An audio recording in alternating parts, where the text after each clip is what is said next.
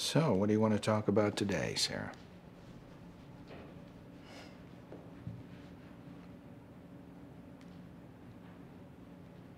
When I was 7 years old,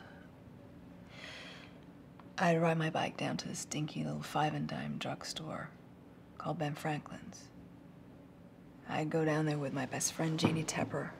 She lived across the street. Janie's dad worked for IBM. He was an engineer or something, so she always had more money than I did. She had the longest, blackest, thick hair you'd ever seen. Janie's mom loved to do all kinds of funky stuff to her hair. She'd always give us $1 and send us down to Ben Franklin's to buy different hair clips, barrettes, colored rubber bands, whatever we could get for the $1. My dad lost his job at the mattress factory where he worked. A family who owned it went fully automated, cut back on the stuffers and loaders. My dad was a stuffer. He didn't do too well without a job. My mom didn't do too well having him around all the time. Things got a little rough. I started spending more time at Janie's after school, and then one morning I woke up and my dad was gone. Some men aren't meant for hard times. My mom got a job waiting tables. I stopped going to the store with Janie. Instead, I'd ride over to the factory. I'd spend hours in there, watching the gears and the belts, and the greasy black machines. And even as a kid, I knew something wrong was happening in there, something inhuman.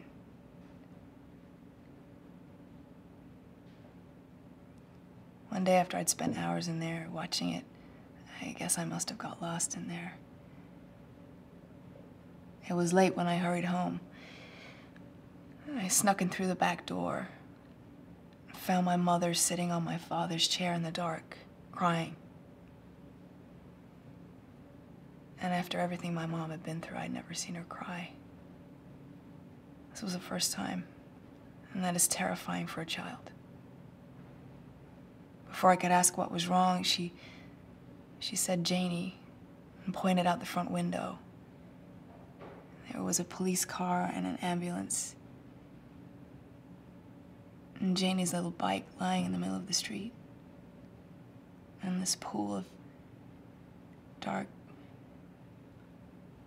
darkness just spreading out. And the metal of her bike all twisted up like its back was broken. And it hit me in my 7-year-old brain that somehow this was my fault. Somehow I should never have stopped riding with her. Somehow I should have kept my dad from leaving. And it haunted me as I grew up. Even as I comb my hair, I'd think of her and wonder if I'd failed her.